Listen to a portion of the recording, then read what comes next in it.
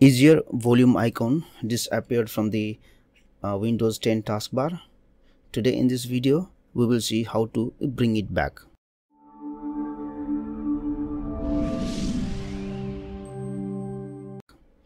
Hello YouTube and welcome to my channel, and in this video today we will see what to do if the volume icon doesn't appear in the system tray of the taskbar in Windows 10. Now the first thing what we will do is we'll right click on this PC, go to properties here, we'll go to device manager,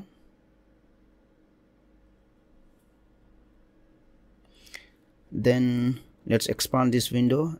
Let's click on this sound, video and game controller, expand on it. The first thing to check is whether you have sound card installed for your volume or not, audio or not.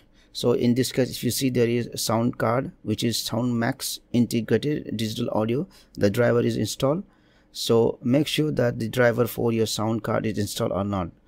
Now the next thing to make sure is this sound card or which is installed in your system is working properly or not.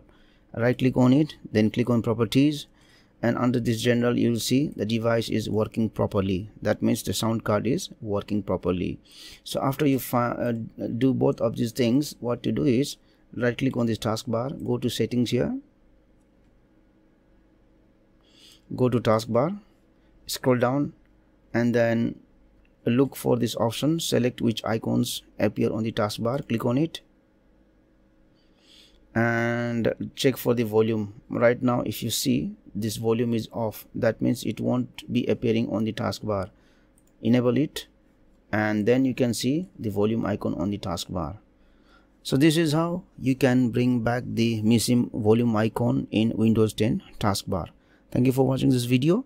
If you found this video helpful, then please like and share this video and subscribe to my channel for more tips and tricks.